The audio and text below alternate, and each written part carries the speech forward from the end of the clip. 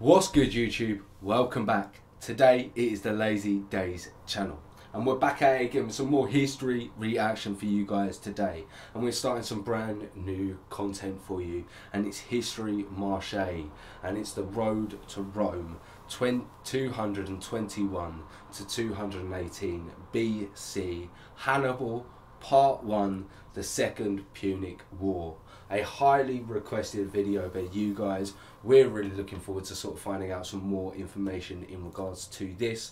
Obviously I reacted to the first Punic Wars Part 1 already. You've watched it sort of here and there. Yeah, seen it here and there, but I'm looking forward to this. Looking forward to finding out this. We like the Roman culture over here and their history. So if you guys are looking forward to our reactions, then like, comment, subscribe, hit that notification bell. But we're just going to jump. So if you haven't already, please head over to his channel. A link will be in the description box down below. But we're just going to jump straight into this one. Let's do this.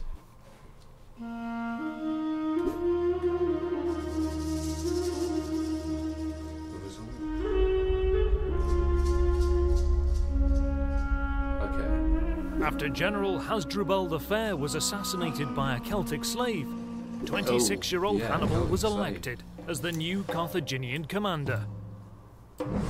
The young general immediately made plans to invade Rome, but he couldn't begin the campaign before strengthening Carthage's control over the Iberian Peninsula. So Hannibal went to work.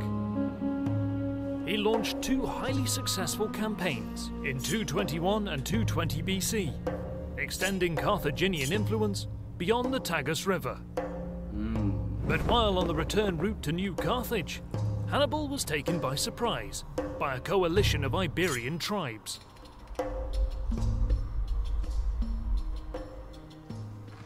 Led by the Carpetani tribe, the Iberians assembled a large army. They blocked Hannibal's path and fortified their position against the Tagus River, then waited for the Carthaginian general to attack. I tell you what, so far I'm liking the animation. It's slightly different than the other one. The little tents on here are quite cool. The added little pop-ups, they're quite nice. Yeah, so it's good. Yeah. I like the different animation styles they all use. Yeah. Here, Hannibal showed his military genius for the first time. And just quickly, even something like that, I haven't seen many mention the roads. Yeah. So that's the road to New Carthage. It's the little details. First time. Yeah, and the river. Instead of attacking the Iberians head-on, he erected his own fortified camp and waited. He was supposed to attack. By day's end, his scouts found a river crossing to the southeast. During the wee hours of the night, Hannibal ordered a small contingent to stay in the camp and keep all the campfires burning, creating the illusion that the whole Carthaginian army was still in camp. Okay. Yeah, very smart. Meanwhile, he led his army on a swift flanking maneuver further up the river. By sunrise the next day, Hannibal was behind the Iberian position, feigning retreat towards New Carthage. Thinking that the Carthaginians were retreating, Iberians rushed to intercept them. But once they were midstream, Hannibal sprung his trap and unleashed his cavalry.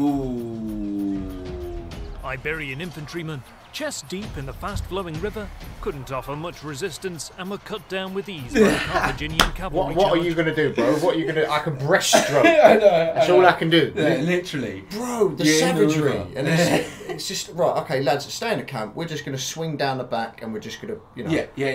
Yeah. Keeping your boy, like, some people in the camp. And that's just a very smart idea. Yeah, keep the fires burning. So smart. Oh, so mate. smart. And even to make it look like you were retreating and you didn't even want to battle. So that they would the get very into moment the water. that once they're in the water, you're like, I got ya. Yeah. And then turn around. Oh, like, mate.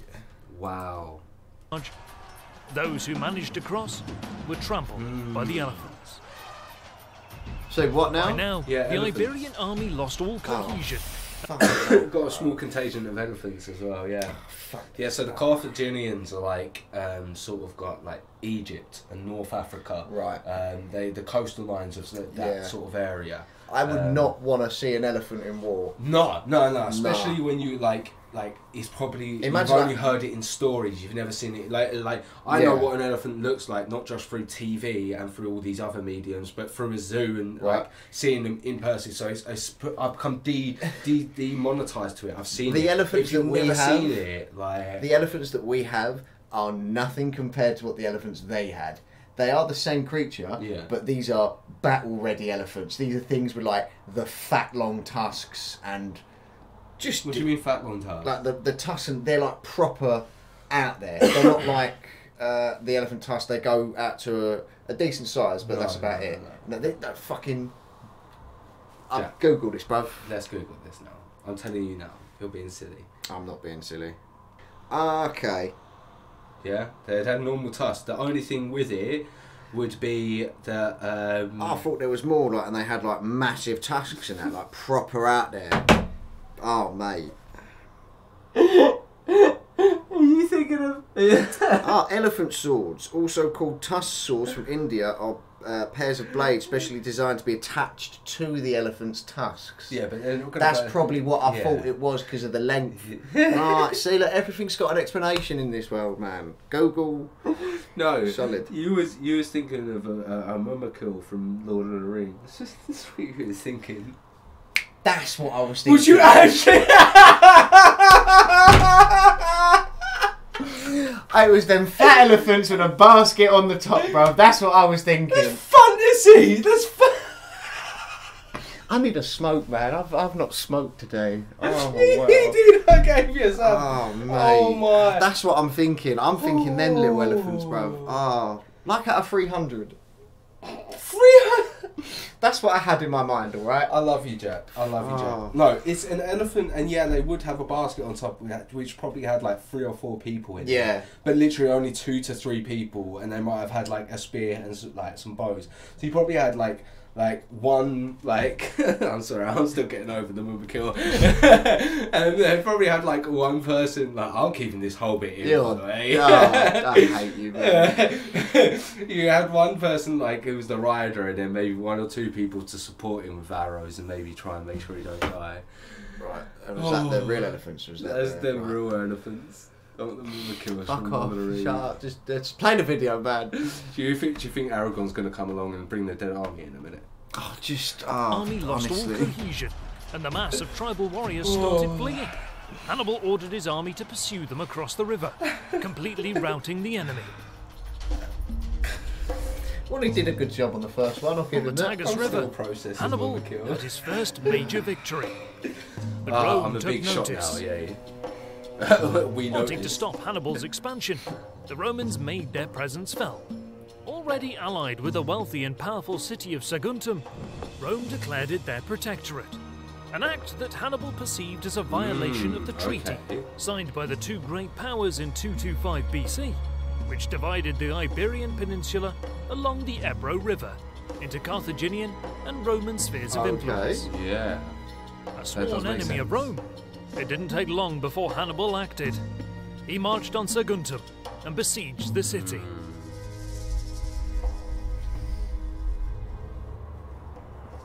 Okay. In 219 BC, Carthaginian army reached the outskirts of Saguntum. The city was heavily fortified, situated atop steep slopes and cliffs, high above the surrounding plain. Saguntines requested aid from Rome.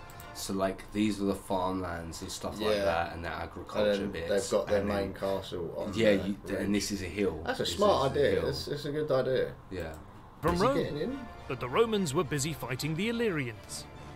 Nevertheless, with provisions stockpiled, Saguntum was prepared. For the siege. Besieging it would not be easy. Hannibal installed a blockade around the entire city and placed most of his force at the western end. Saguntines stubbornly kept pushing every Carthaginian assault back, but the siege went on for months, and the many assaults gradually wore down portions of the wall. Eventually, the defenders had to abandon their outer defences and form up behind the inner wall. Slowly and relentlessly, Hannibal's army made progress. And after 8 brutal months, the Saguntines made their last stand at the citadel. 8 months. It's not a long siege. Soon after, the city I held fell. that for a while, though. 8 months. Inhabitants that survived the siege were either killed. Imagine being in that yourself, like like being there and like 2 months go and so many of your friends and like comrades have died and you've only getting the first section. And you're like, we've done all of this just for this little bit. And then imagine once the 8 months has come by and you finally got in, how relieved you would be that you finally done it. And that it also wasn't for nothing. And anyone survived the siege were either killed or sold into slavery. Oh my. Yeah. Oh, that sucks, man. Or sold into slavery. But to be fair, that was the time back then. Yeah, everyone was sold into slavery. After the fall of Saguntum, Rome demanded justice for what they perceived was the violation of the treaty, and, claiming that Saguntum was in the Roman sphere of influence, according to the treaty, they asked Carthage to hand over Hannibal to Rome so he can be punished. But the Carthaginian Senate stood by their general, and by the end of the year, the Second Punic War began. Hannibal wintered in New Carthage. Preparing for the upcoming campaign, he placed his brother, Hasdrubal, in charge of Iberia with 15,000 troops and 21 elephants, along with a fleet of ships to protect the coastline. To break possible tribal allegiances, around 15,000 Iberian infantry was swapped for 15,000 African infantry, who were more reliable, sending the Iberians to Carthage and Libya to bolster defences against a possible Roman landing. And in the spring of 218 BC, with the full support from the Senate, Hannibal marched out of New Carthage with 54,000 infantry and 8,000 cavalry, dividing his army into 3 columns. But beyond the Ebro, tribes allied to Rome were hostile to the Carthaginians, and it took Hannibal about 2 months to pacify the region. He placed around 10,000 troops under the command of Hanno, ordering him to establish a line of defence on the Ebro against possible incursions into Carthaginian territory. With 38,000 infantry, 7,000 cavalry and 37 elephants left at his disposal, Hannibal crossed the mountains and encamped on the other side of the Pyrenees. Meanwhile, the Romans divided their forces. Their plan was to send Consul Publius Cornelius Scipio to intercept Hannibal in Iberia. Simultaneously, Consul Tiberius Sempronius Longus sailed to Sicily with the intent of attacking Carthage itself, if Scipio managed to stop Hannibal's advance.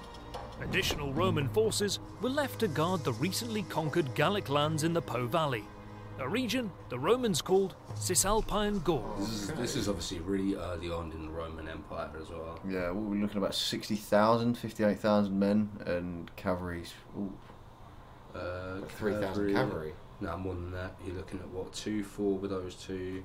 Oh, 3,000 cavalry. It's 5,000. Oh, 4,000. 5,000. No, 4,000. Yeah, 4,000 cavalry. Yeah.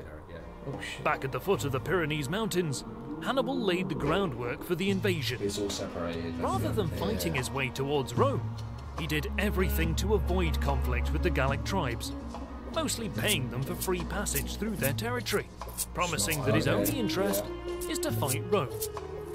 Moreover, Carthaginian messengers returning from the Po Valley assured Hannibal that the Gallic tribes there would welcome him, and that they already began hostilities against Rome in anticipation of his arrival. This was welcomed news for Hannibal, because he knew the Po Valley could provide the manpower and act as a staging point for operations into Roman territory. As Hannibal approached the River Rhone, Scipio's army disembarked at Massalia to resupply while on their way to Iberia. The Roman general knew that Hannibal crossed the Pyrenees, but he wrongly estimated that the Carthaginian general was still far from the Rhone. In truth, Hannibal's army was only 4 days' march away from Massalia. Oh, God.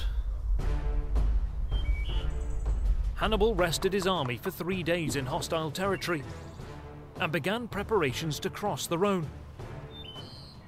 With the Roman army just 4 days away, Hannibal wanted to avoid a set-piece battle with the Gauls, eager to press on towards the Italian peninsula as soon as possible. But on the opposite riverbank, encamped was the army of the Caveris tribe, a Roman ally. I see. They gathered all their boats and built a barrier on the riverbank in preparation to contest the Carthaginian crossing. Wait, what? They use their boats to like block up the river? That's actually quite smart. That's so sick. That's smart. Yeah. You can't get over the cavalry and that, and it's your night. Yeah, and if you got troops, you're gonna have to get through the boats and stuff. Oh. Yeah, and like archers as well. If you have any archers, like hiding behind it, Yeah. that's really smart. That is. But Hannibal devised a cunning plan. On the third night, under the cover of darkness, he sent a flanking detachment under the command of Hanno, son of Bomlicar, some 40 kilometers, 25 miles, north. Hanno crossed the river and rested his troops for one day. On the second night after leaving the Carthaginian camp, Hanno's detachment again moved during the night.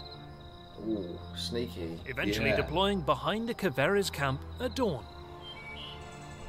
The trap was set.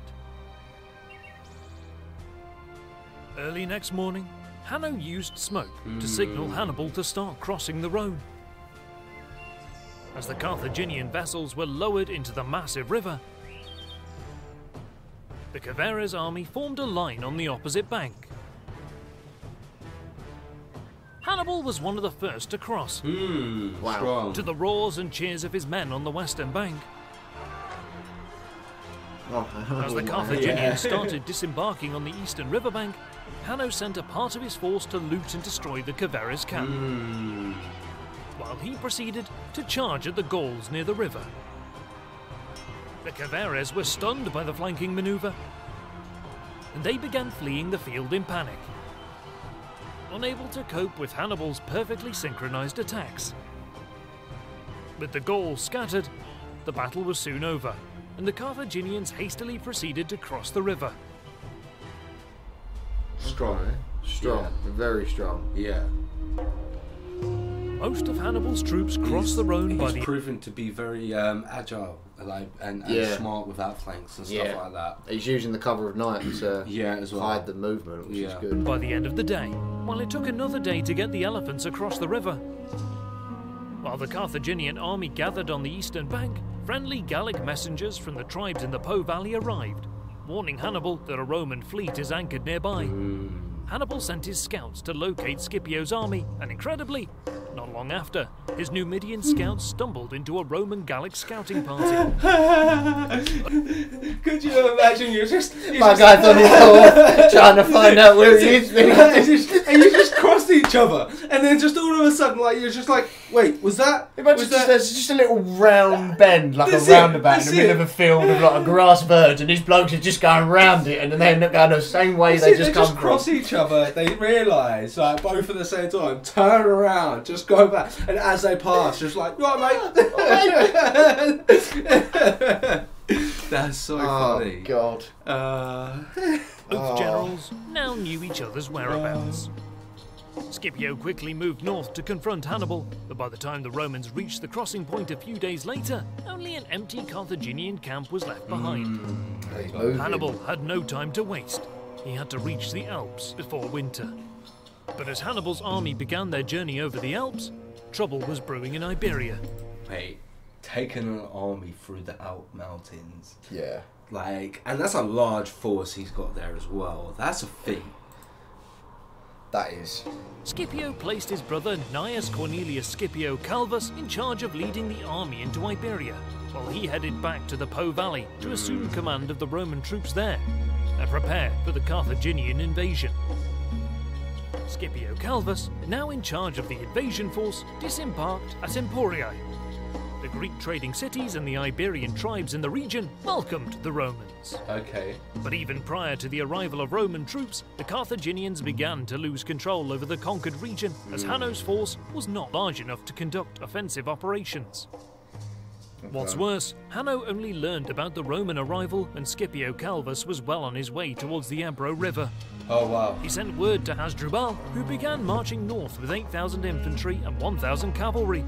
But instead of waiting for Hasdrubal, Hanno marched out with 10,000 troops to meet the 20,000 strong Roman army. Unsurprisingly, Scipio Calvus easily crushed the Carthaginians, killing of 6,000 and capturing 2,000 troops, along with Hanno himself. Bellend. Once Hasdrubal arrived, he didn't have enough troops to meet the Romans in battle, so he launched fast-moving raids along the coast. Carthaginian. He lost like he had started with 9,000 and he got left with 1,000. So when the 8,000 force come up, they were only at 9,000. That's outrageous. That's fucking. That's a pointless battle. That was just lost stupid. so much. Your ego just got so many men captured and killed for nothing. For absolutely nothing. Oh, mate. Carthaginian raiders killed many Roman sailors as they were foraging, reducing the effectiveness of the Roman fleet by half. Nevertheless, Rome now had full control over Iberia north of the Ebro River, a serious blow to the Carthaginian war effort. Moreover, northern Iberia would become a base of operations for Roman incursions into Carthaginian territory south of the Ebro River. Meanwhile, having marched his forces over the Alps, Hannibal would soon turn the Italian peninsula into a war zone, in a campaign that would elevate him to a general of legendary status. And I guess we'll find out how that happens in the next episode. So my guy's just taken like 37 elephants through the Alps. Through the Alps, bro. Through the Alps and all those men. Like, that's such an amazing feat. And I'm really looking forward to seeing how he does what he does. Definitely. Yeah, man. If you guys are enjoying our reactions, then please like, comment, subscribe, hit that notification bell, and we will catch you in the next episode. See you in a bit.